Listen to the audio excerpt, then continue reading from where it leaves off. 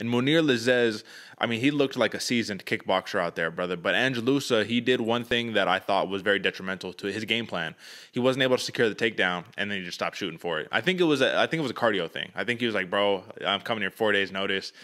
I'm too tired for this. I can't do this. But either way, striking with Lazzez is the worst case scenario. Like, solely striking with Lazzez is the worst fucking thing in the world that you can do because he picks you apart.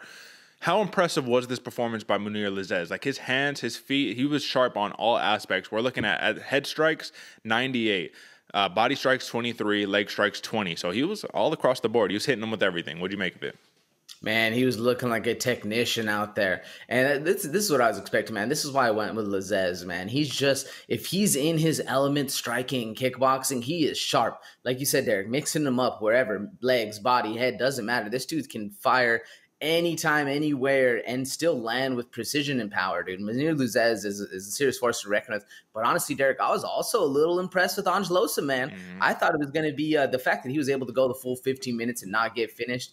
I thought he was going to get finished early, maybe end of round 1, round 2. I thought that's where, the gas tank, the natural energy, the adrenaline dump, that's where I thought all that was going to end. But this dude stayed with him, man. He stayed with it, and he was landing big power shots. There was a couple times, even in that third round, where I was thinking, I was like, oh shit, Loosa might come back with one crazy one and just get something we've never seen, so a left park out of nowhere. So I was pretty impressed with both fighters right there. And as good as Mounir Lazzez was in the striking, I was also just as impressed with Ange Loosa, man. What about you? I will say this is a fight that I thought warranted a rematch down the line when Loosa can get a full camp. But I do think that he proved that he belongs in the UFC. I mean, that's what Gilbert Burns was telling him. Gilbert Burns was in the corner talking to him. You need to show them that you belong here. Like, go out there, throw your right hand. Throw your right hand, because when you throw it, it lands. And every time you threw it, it landed, brother. So it's like, I think he just needed to believe in himself a little bit more, but it's hard to do that when you got a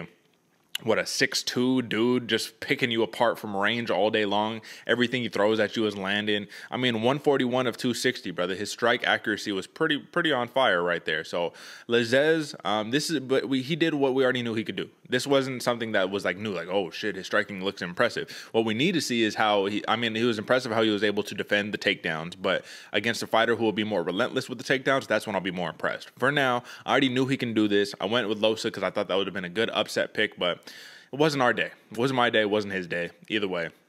Lazzez, brother, I mean, phenomenal. He did get himself into a little bit of controversy that I don't know too much of, so I'm not going to speak too much of, but I guess he was praising some dudes who there was some conflict, U.S. mafia ties.